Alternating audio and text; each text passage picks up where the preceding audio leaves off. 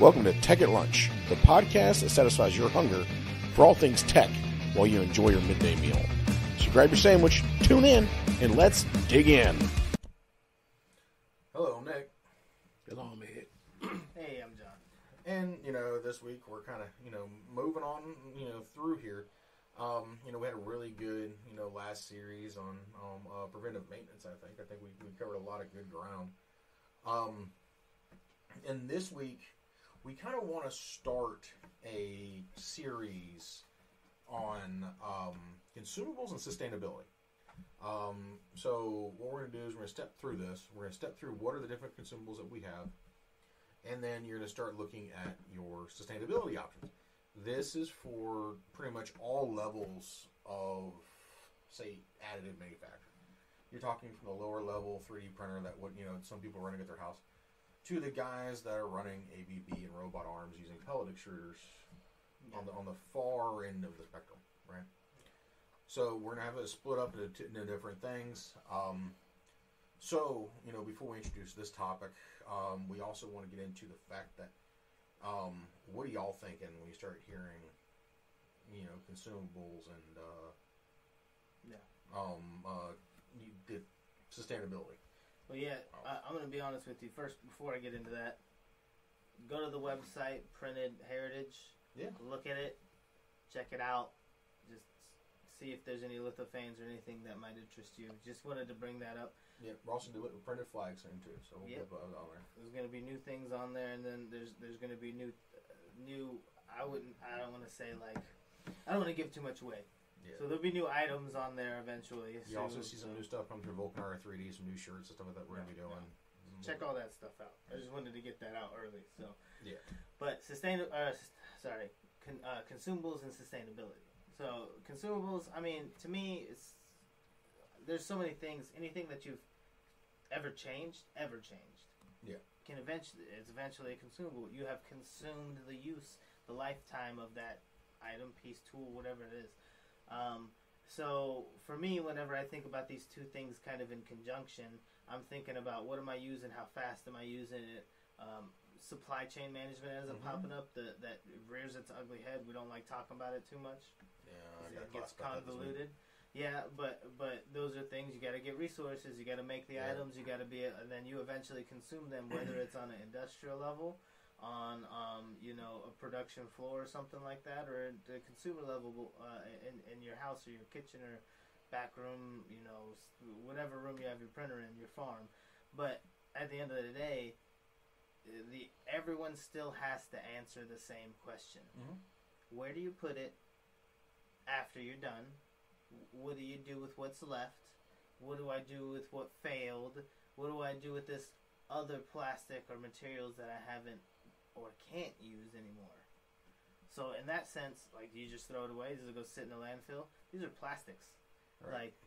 Thermoplastics. Is that really the best thing for them? I mean, PLA, fine. Yeah, PLA will degrade. It's biodegradable, but so is PETG. Most of it. We got to be careful because some of the stuff that people that we're making now is kind of a PETG blend.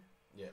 And it makes it last a lot longer. I mean, that's where you see some of the plastic bottles. They last a couple decades. Yeah. So the PET, but with the G in there, I think glycol is what it is. It definitely changes it a little bit though. But you just got to be careful. I mean, honestly, I'm not telling you to go try this. Go throw it in your backyard. But these things have to be taken care of, and I would say that would be. I mean, if you have the end in mind when you start, then you can properly plan for it, is right. Pretty much what I'm getting at. So if you're trying to be sustainable and you're trying to, not just reduce, reuse, recycle, but upcycle some stuff too. I'm using my spools. I'm printing some drawers or little open things, or a cable organizer for it to clip into the spool of plastic, so I can reuse that spool. I don't have to throw this plastic one away. Now they make them out of cardboard, so it's more sustainable. So they've answered that problem. Mm-hmm. So, that's just one example. So, I don't know. I guess I could toss it over to you too, Ed, because I can go over this for hours. It just makes sense to me. Consumables, you're consuming those items, and right. sustainably. You're trying to make sure you can continue. I mean, honestly, if you're trying to make a profit off it, doing it at industry level, you want to be able to consume as long as possible, right? So you need to make sure your uptime is, so it goes into PMs, all that stuff. Yeah. So I would say if we talk consumables, we should look at it from, like I said, there are multifaceted parts to things being consumable. Things that you didn't consider and things that everybody considers. So, of course, the material is one of the things that's consumable. You also have to take into, as a factor, nozzles, your hot ends, the bed itself, but also time. Time is consumable. Yeah. So you have to take in that time that you put into producing that part. That's something that's going to be consumed. And if you're talking about doing this as other than a hobbyist type of thing, you have to keep that in consideration in the cost of making whatever product. When you figure out how I can recycle time, please let me know. Because I've been trying to do that every day. I want to Upcycle. work. You got it. Well, just Multitask. yeah. So let's get into just the material. So, in material in general, if it's kept at the right temperature, it can last up to 12 to 18 years. Mm-hmm. You know, like they said, it is a biodegradable product, cornstarch base or tapioca base or sugarcane. But still, you know, if we are putting this stuff in a landfill, it still takes time. Not instant. Although it is not UV resistant, so it can break down within a week on the UV. Breakdown meaning it becomes brittle. Yeah, no, that's true. I've left something out in my car before, and it's not melted but broken after a while. And it was PLA. Yeah. And one of the things you have to consider with this particular consumable, like we're saying, material, that's probably the one that everybody will be most familiar with, is, like I said, you have to keep it at a certain temperature, and then you also have to consider moisture, because moisture will affect the quality of that material, and the quality of the material you buy it in the beginning also will be a factor in that consumable. Oh yeah, and you know, I think that, you know, you also have the you know, the pre-cycled, you know, material. However, and we'll throw a big wrench into, you know, Ed over here. You know, you know, this week we want to dig into your nozzles, your Bowden tubes, and also your bed structures. Mind you, not everybody uses a Bowden tube. We've seen robots that use vacuum tubes. Okay. Yeah, pellet extruders. Yeah. Right. So they have a different hot end than everybody else does. They have a heating element, I think it was. No. I mean, you get it in a closed container, like it can only do but so much, and then they just let gravity do the work of, you know, making it viscous or hot enough so that it drops out. I think it makes sense. I mean, because the hot ends, or not hot ends, but nozzles come in so many variations. Yeah, they're not all made the same. The material. Yeah, I mean, this was something that, like, if we broke it down to, like, how, even when I say, like, when I started printing, they give you the brass nozzle out of the gate. It's the cheapest nozzle. It's the you know, the least resistant to abrasion. Right. So what I mean by that is, immediately, if you get, like, some type of filament that kind of is a little bit gritty or rough, like sandpaper would feel, then that diameter, which if you've got a standard printer like FDM, it's 0.4 millimeter, is going to quickly become bigger and bigger and bigger, and then at a certain point you're going to start noticing on your prints that maybe something's not symmetrical like it should have been.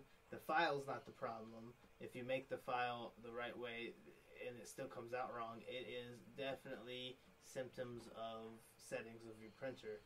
So, I mean, honestly, like, I could break it down so many different ways. You start off with a Bowden tube. There's, like, if you broke that down, I can break that down, like, deeper, showing the friction just in the tube if that diameter is not correct.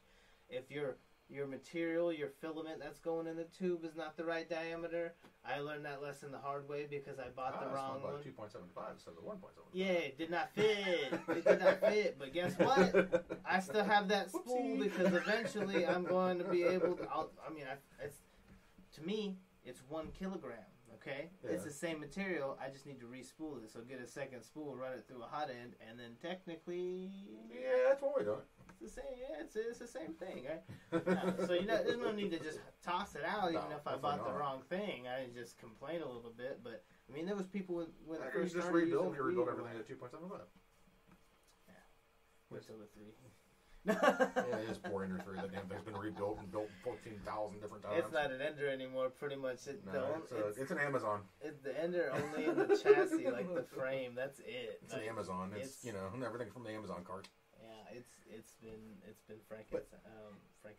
Frankenstein. Yeah, Frankenstein. So we're talking about Christmas here, frankincense and myrrh, Yeah. So before we was talking about, like I said, the material, and we were talking about the life cycle of that material, shelf life. That shelf life was basically if it was sealed.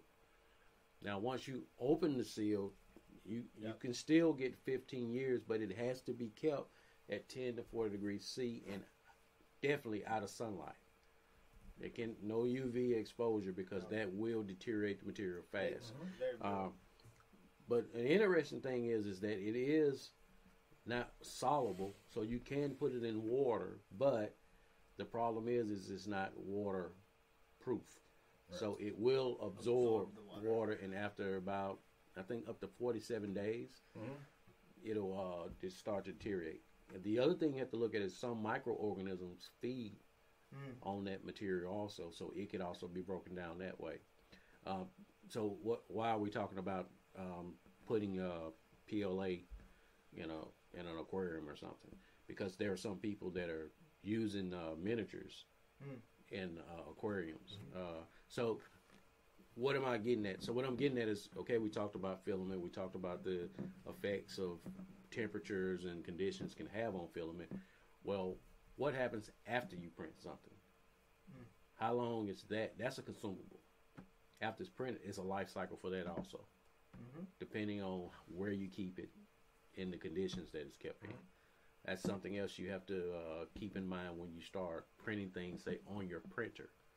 Yeah. Now, those become consumable because they can wear and fail. Now you have to reprint those parts. And to be honest with you, it just even adds more to it, to the difficulty making it a resin printer if you have a resin printer, because even though it's less, I'd say, motors moving, because it's just one linear actuator just going up and down in most cases, not all cases, but it has a lot of moving parts as well that came pre-fabricated, pre-made for you. So like with the standard FDM or FFF, like you're building it kind of so you can kind of tear it down and change those parts. I guess it makes it much harder for a resin printer, but it makes it that much more advanced of a user at that point. If you're there, you're probably someone that's ready to step in the fuse bed, the laser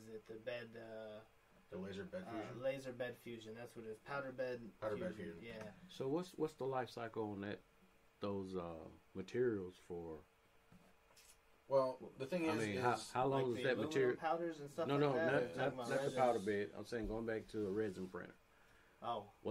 How long does that material? What's the life cycle on it? That's a consumable, right? Yeah, it's a consumable. I'm gonna be honest with you because like I'm printing something now. Like there is a noticeable difference between like I used the resin to make a statue of a comic book character at first, which used like about half the resin, and then it set for probably 3 months, I would say, and I started printing again, but I didn't fill up everything in the vat, so I just used what was on the top portion of it, which was exactly the color I wanted.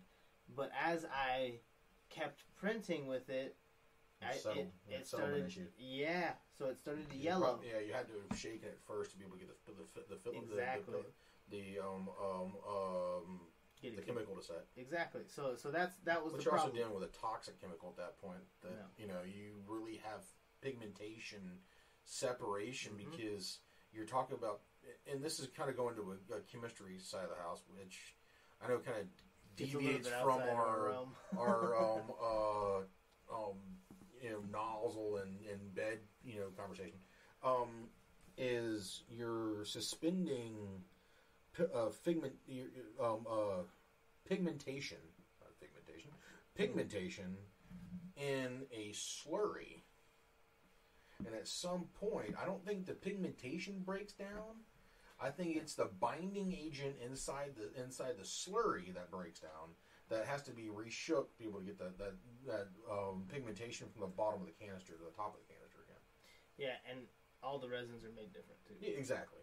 So it depends on how much pigmentation you put into resin. We saw that same thing at Rapid, where you have the little powders you can add to your filament to change the color. Right? It's how many scoops of gray do you want? Depending on, does it go from gray to battleship gray to, well, that's now moon dust.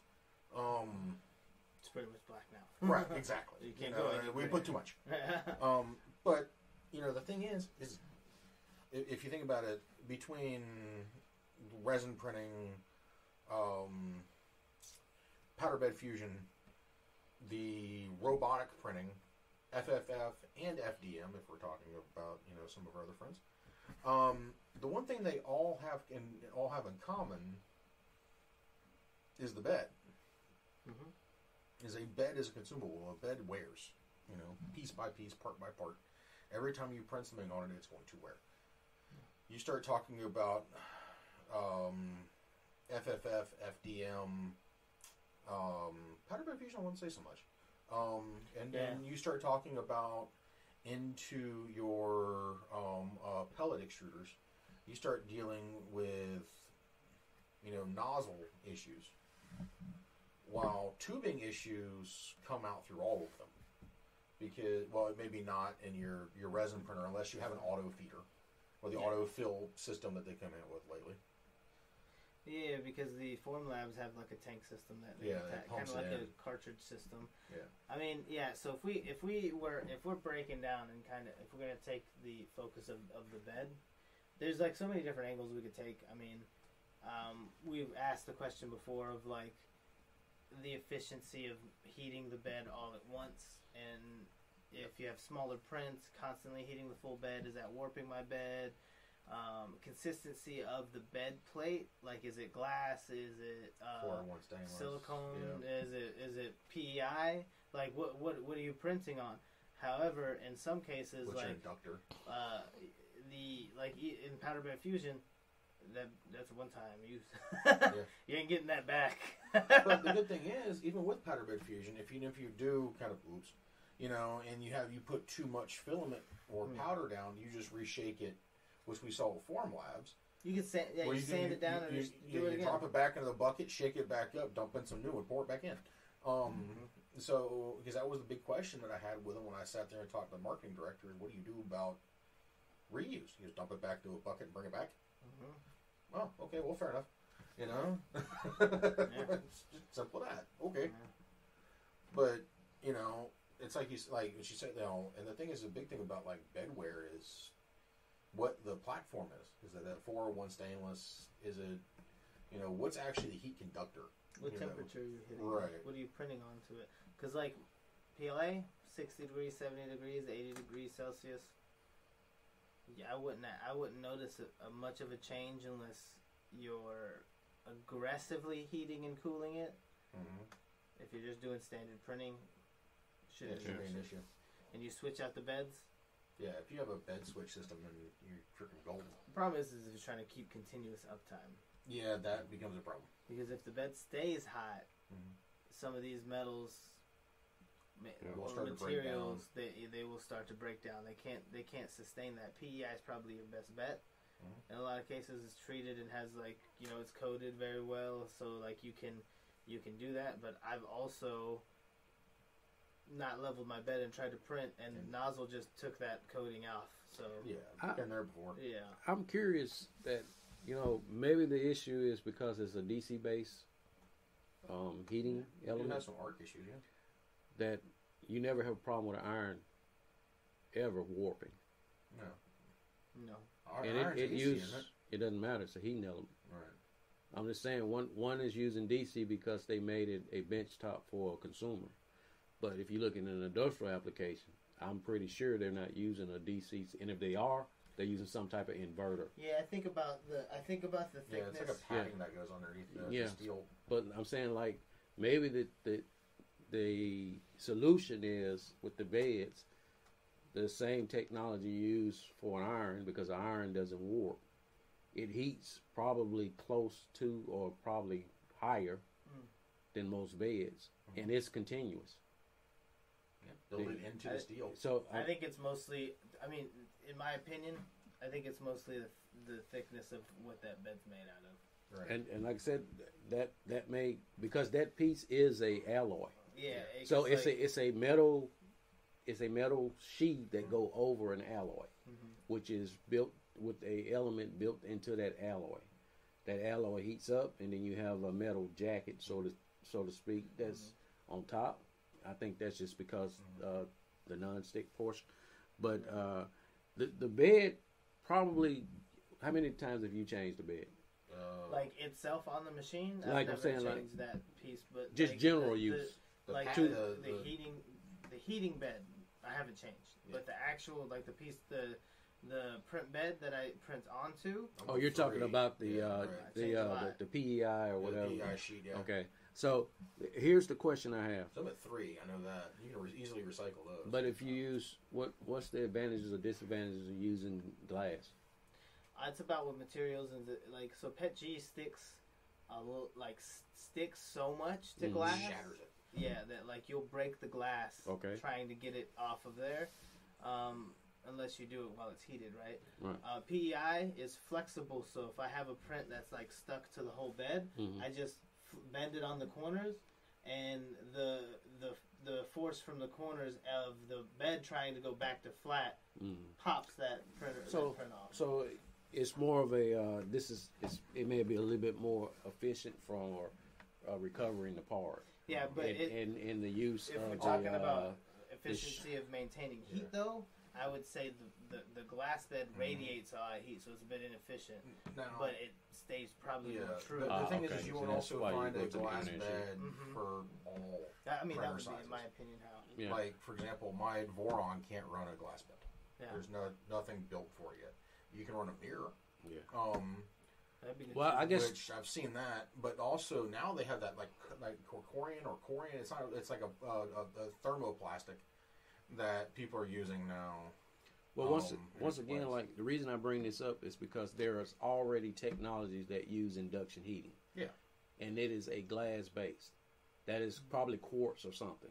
So I guess what I'm getting at is that maybe the reason for using, in my opinion, the only advantage of using that sheet is I can take it off and put another one on, and it's flexible. Right. Yeah. But far as if you look at your induction oven, yeah, if you want to, heat wise, you see, I don't know what that material is. Here's the thing that brings us to another fun hot end is the one that we saw at Rapid, where you don't have a heated bed, you have induction based hot ends. Okay. Right, that has the coils around the hot end. Oh, that yeah, heat up as it lays a layer, Mm-hmm. and then lays another layer, and lays another layer. The thing is not every printer requires a heated bed. Mm-hmm. So, like the guys that are running the pellet-based printers are not running heated beds. They're running plywood. So if we're talking consumer and we're talking commercial, then we're talking two different things. If we're talking consumer, most consumers are not going to have that type of technology. Well, here's the thing about that.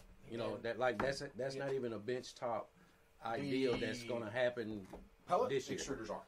But I'm saying you can buy a pellet extruder. What consumer starting off going to use? That's coming up. I have a feeling. Yeah, I just think that but that's the thing is probably something for somebody that's more commercial. Yes. And the thing is our the goal, what we want to hit is we would like to hit across that spectrum, because I think that some stuff that we talk about and your consumer also impacts the stuff in your prosumer, in your in your bigger stuff, because there are people that are running heated beds, because they have to. that could use the induction stuff to to get there. And then you have the other ones that have their heated coils that are wrapped through the steel. Yeah, which, like I say, is probably more efficient when you're talking commercial and you're trying to have repeatability. Right. Like I can tell you the difference between the thickness of the steel of the 84, the stainless steel that's on my Ender 5, my Ender 3, and my Voron are considerably different. The Enders they're thinner. They're going to heat up faster. They're going to get running a lot faster. However, you're not have as big as a heating element, for them like what I have on my Voron. Then you start getting into your prosumer bigger guys,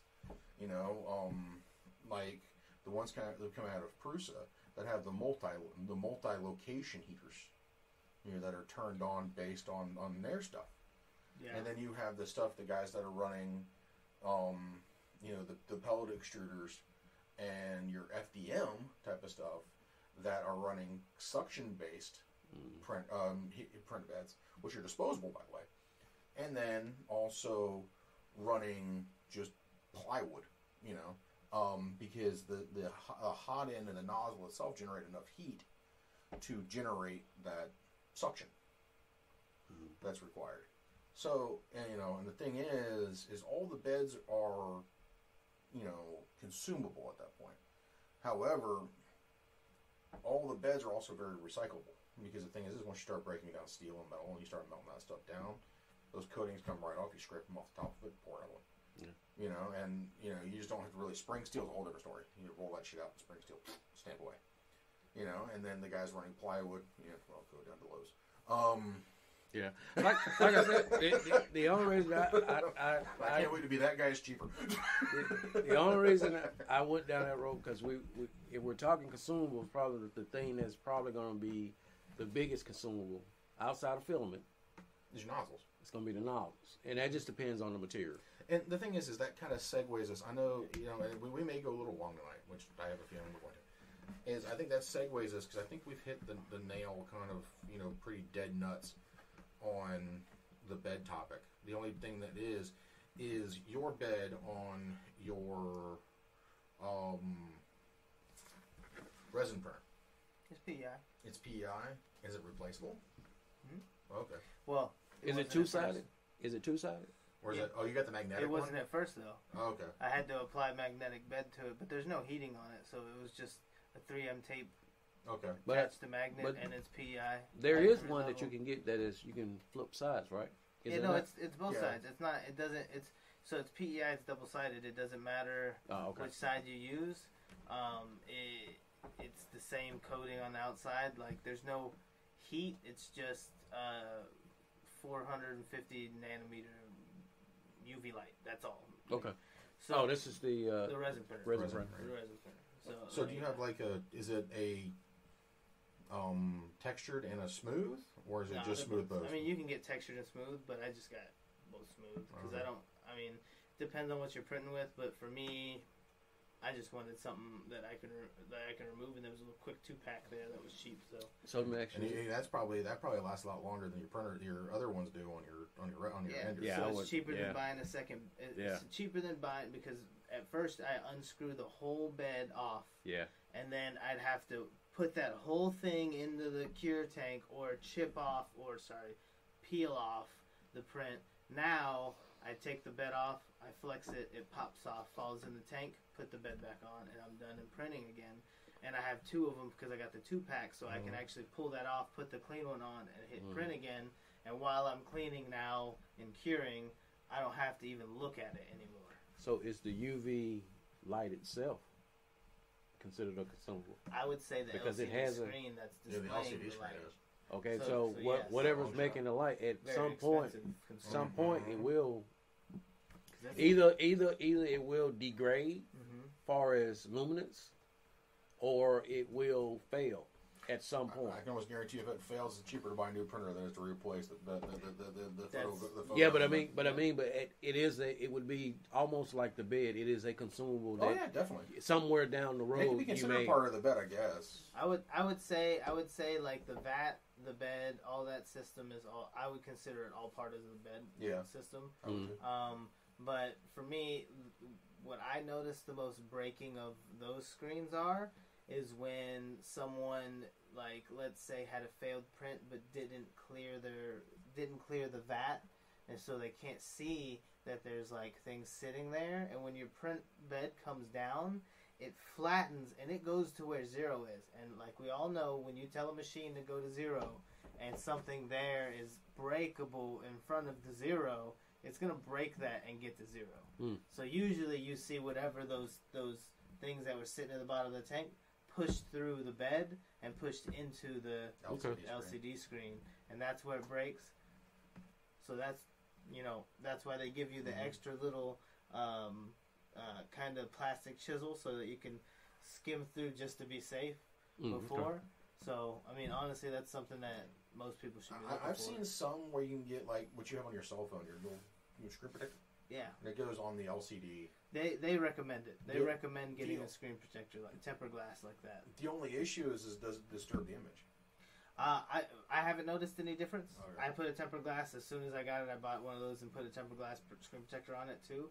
The biggest difference is I had to re-level my Z0, and it kind of pushes against the vat of the resin a little bit, but not enough to puncture. So it's been like almost a year at this point, and it hasn't punctured for that reason. Yeah. I've punctured vats for other reasons, which is why I consider it a consumable, because it just takes trying to get something printed off there. Yeah, and the entire thing is gone at that point. Yep. You can't replace that. No, you can't. There's no easy way. You got to buy more. Right. And the thing is, I think that kind of segues us right into the nozzle community, because nozzles are such an interesting topic, because you can go from spending 10 cents on a nozzle to spending $200 on a nozzle. Get that ruby tip. Yep, the ruby tip, the diamond tip. Only 100 though, man. It's like 125, I think. It's kind of ridiculous. But the thing is when you actually go in there and you talk to them about it, you look at it, you can understand where they're coming from. There is a heat dissipation issue, but. Oh yeah, that's the one who showed us. They had the coins that were different materials and the cool bowl of ice. Yeah. And then you would just in the same hold it in one. I think we got a video of that. We got to post. Yeah, we got a video of that, because you can see immediately as soon as it touches it, all the heat is dissipated to the ice and melts it immediately with the onyx material or the diamond material, and with ruby, which is supposed to be it's supposed to be one of the top materials. It wasn't as quick, so we noticed that. And you can feel it come back into your hands. The diamond tip, because you could feel the cool, instead of, it wouldn't, it would dissipate the temperature so much slower, it just holds everything, right? Instead of we saw the melt. It was crazy to see. And the thing is that kind of goes on to the fact of, you can buy cheaper nozzles, which, no issue there. You're not hearing about any of us complaining, because we've all done it, still do. But hell, I'm running an old cheapo brass one on the Voron. But the thing is, if you can spend the money on a better nozzle, spend the money on a better nozzle. The reason why you'll have to buy less of them, because most of those nozzles, and you guys can disagree with me, agree with me. We'll see where this goes. Is the better nozzle material will last longer. There'll be less stuff you have to put in landfill, and that's one thing. There's no one out there right now who is taking old nozzles, breaking them down, melting them down, and turning them into brass ingots so we can freaking machine more nozzles out of. You can actually make an entire ecosystem of those replacing nozzles if you're using the brass nozzles. Yeah. And I would say generally the stainless steel ones too. Technically, clean the plastics out first. Well, it would melt it out and you just scrape off top. Yeah, that's fair. But generally, like most of the times, like 3 to 6 months is what you can expect from a brass nozzle. If you print once or twice a week. Whereas on the other end of that spectrum, if you use hardened steel, you're talking thousands of hours of use. I can tell you the last time I changed the nozzle on mine, I might be due for it. So like you said, it depends on the consumable is going to depend on the quality of the nozzle you use. What material you decide to use. You can use, like I said, there are some advanced materials that can be used that may last any longer, but hardened steel is pretty good. It's the best bang for the buck. Yeah. I mean, that's what I've been using for the longest time. I just recently got a mosquito hot end and got the Geranium. I think it starts with a G though. Geranium, Veradium, something like that. No, and they have two of them. It's like I don't know if I'm thinking of something galvanium or something weird. Something like that. But it's something that they created themselves, I'm pretty sure. And this nozzle is not supposed to degrade for much longer than a hardened steel. I haven't tried it as much. I'm trying to print polycarbonate with it, but we'll see how that goes. But at the end of the day, like, I mean, we've cut, not us specifically, but nozzles have been cut straight down the center. And you think about, like, we talk about slope when you're grading a house, you're building a house, like, what is acceptable slope for certain things.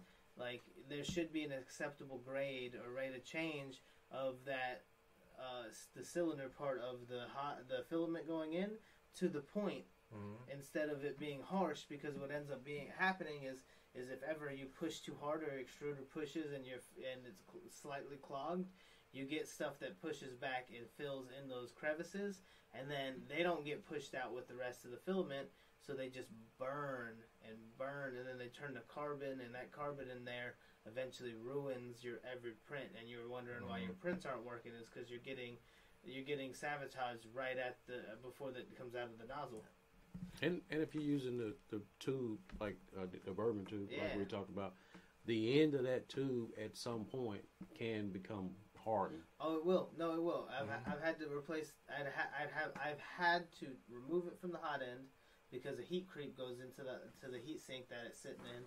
Snip off about a centimeter and reseat it for it to work. Otherwise, it was all melted plastic. And remember, we've talked about direct feed hot ends before, so it might be time to move up to a direct feed. Direct feed, dual drive, or dual gear. I mean, it would get rid of most of your problems. But it's gonna remove a lot of those issues. I mean, it was not gonna fix your nozzle problem, right? No, definitely but not. it'll fix hot end and heat creep problems. Like you were just talking about the ruby hot ends. If you can afford one of those or the diamond hot end, it's something to look into. It's something to if you want to not have to worry about probably buying another hot end for a good shit. Not a hot end, but another nozzle. Buy once, cry once, right? It's buy once, cry once. You probably won't need to buy one for 2 or 3 years unless something drastically goes wrong. Unless you want to buy me one. I mean, right. Maybe if your printer catches on fire and burns in the ground, you might need to buy one. But with those, we were showing pictures of that where they were sliced down the middle, like you said, and it's ruby all the way through. It's ruby filling up the void up into the chamber. To coat all of that because it helps bring in the heat creep to make sure that you have your melt zone is correct. Yeah, and it's not. You got to make sure it's not getting to any of it's not touching anything around it. It's not losing any efficiency of its heat anywhere too, because that's why we talk about the heat block, or will talk about the heat block, is because that also has inefficiencies, which is why you need a sock, which is also a consumable. I learned that the hard way. I tried to print my Voron without a sock on it, and it would not let me heat up. Yeah, which it is a science, but it's not an exact science right now. So I don't print with the sock on, and my prints come out great. You needed to print with the sock on. But it's about the situation in the environment. And the funny part is on my Ender 5 over here, it does not have a sock on it. Yeah. So I don't need to worry about the consumable on that printer. However, the Voron and its enclosure has to have a sock on it. I was gonna say, compare the usage rate. Printing the same material. Yeah, so the same material, but I would prefer to use the Voron more often than not. So I would rather that to be the one, the main use. This one, if you had it main use without a sock, I have questions about the not stability, but the durability of the block that you're constantly heating and cooling. And I feel like at a certain point that would be a point of failure. It'll be replaced eventually. Like we said, we'll get into that later. Yeah. It being the Ender 5 Pro, it already has the hot end, the all metal hot end on it, which is nice. Which is good if you want to print anything besides PLA. PLA. You can try PETG, but like we talk about this again, you degrade it the more you use it. It's brass. You might have some problems. I mean, there's a reason why you can. I mean, brass is just not as durable as some of the hardened steels. So that's why we use steel for swords instead of brass swords. Mm-hmm. They did that once and it worked out in their favor. Yeah, it didn't last very long, did it? No. A couple of dents and guess what? It no longer worked anymore. What is this guy making his sword out of? Everybody's going there making them out of lead. Yeah. And they wonder why they're melting. But the thing is nozzles are I think a little bit more interesting to some people instead of the bed situation and the reason why is one, they're so small people forget about them. They forget to change them. There's also no one out there that's actually recycling these things and they're all being thrown in a landfill.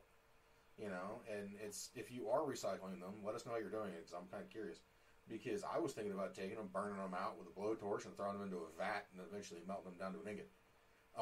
Just put them in a forge. Exactly. It's just how it goes. Give us a couple months, we'll sell you that ingot.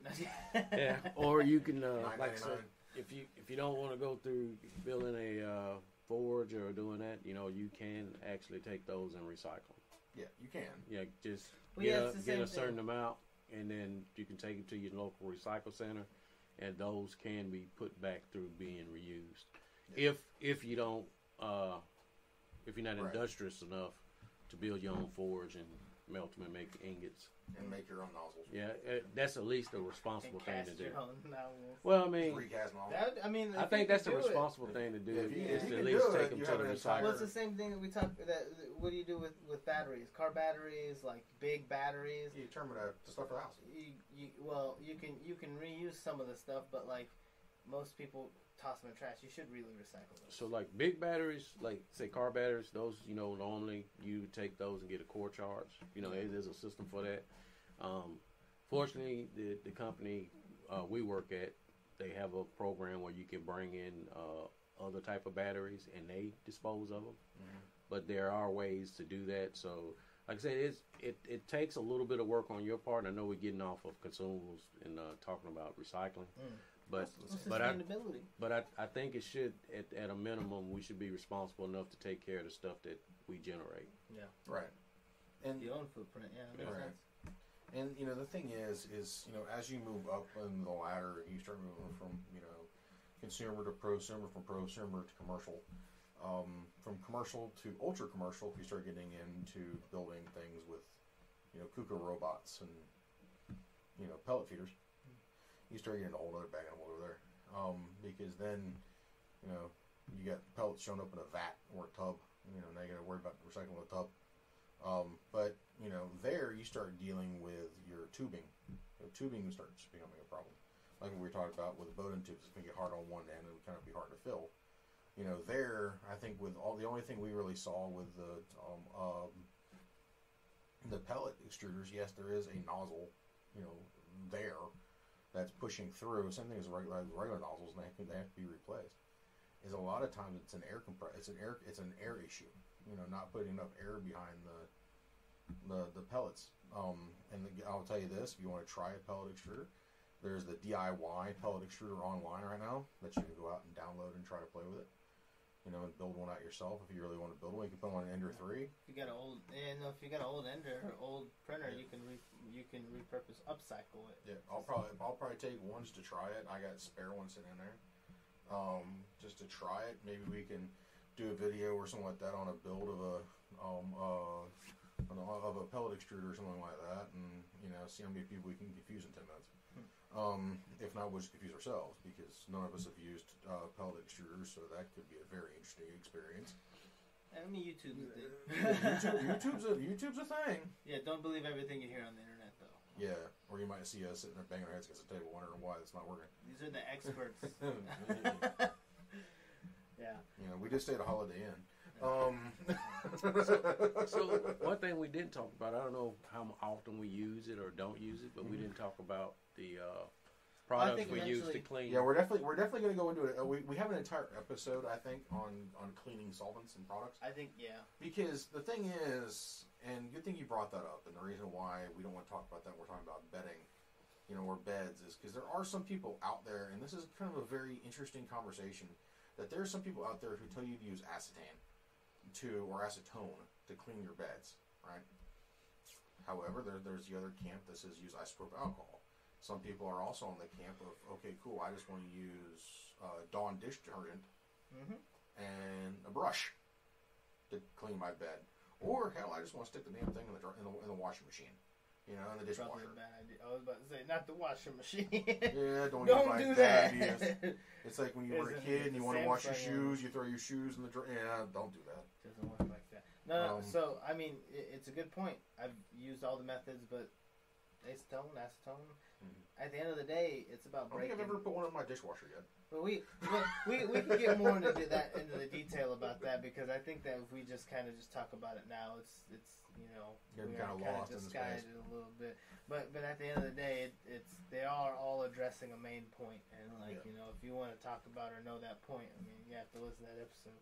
Yeah, and plan your stuff out. It's that's the one thing. I know we're coming close to an end here, and the one thing I want to stress more than anything is plan your prints out, plan your stuff out, plan out how many nozzles you're going to need, to get through certain projects and stuff like that, and figure out a way to reuse.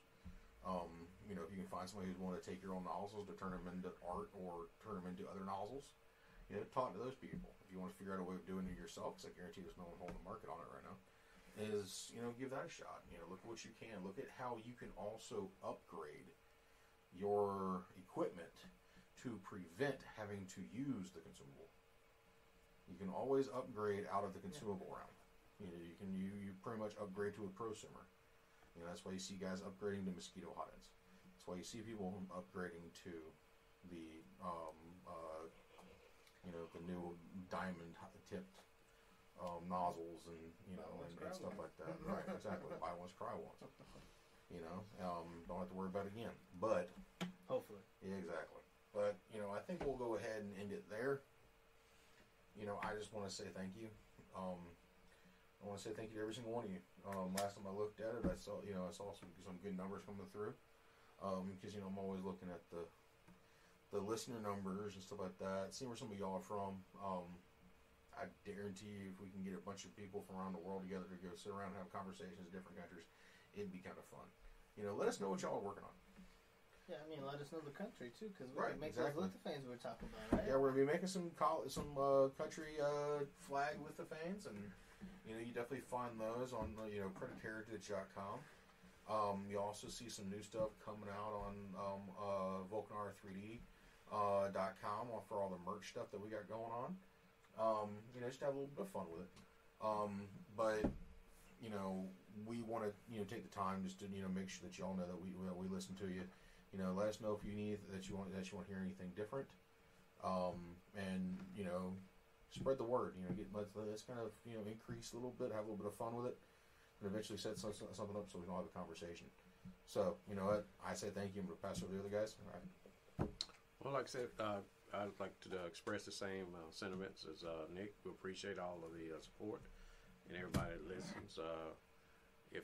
Is there anything that you would like to hear in particular? If there was some subjects that you guys would like us to touch on, or if it's maybe you need some advice on some things, or maybe you would like to give us a screenshot or a picture of your setup for your 3D printer.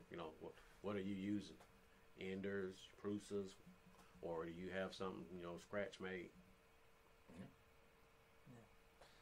Oh yeah. So also I echo what these guys say. I'm always very appreciative to have some place to kind of talk about, grow some of the knowledge and awareness around 3D printing and technology in general. So it's always nice to have that. So thank you guys for listening. But please stay tuned. We have the Printed Heritage website. There's the T-shirts that you guys you can take a peek at. If you've got any ideas or special prints, we welcome those. If you've got any questions about how things are done, or you want to deep dive on anything, I mean, we welcome conversation. So reach out to us. I mean, you got all the social medias. You've got the link tree with the website and all that stuff. Everything leads back to true home of the website. So just make sure you guys take a peek and stay tuned, guys. So. And the one thing we do want to, I just completely forgot, is you will start hearing a little bit different voices hopefully soon coming on the channel. Doing some company spotlights with a few people that we talked to at Rapid. If you're listening to this, we haven't got to you yet. Sorry, I got some other stuff going on. So, but we're definitely gonna be in touch here soon, probably next coming weeks. So we hope to talk to you then. So, all right, y'all have a good one, and we'll talk to you later. That's all for this episode of Tech at Lunch. Thanks for tuning in and joining us for this tech-filled lunch break. We hope you enjoy the show, and don't forget to subscribe on all channels. And also, you can find us on YouTube under Vulcanar Technology Solutions. And join us for our next episode, which gets published every Wednesday at 8 a.m. All right, y'all. Have a good one. See you later.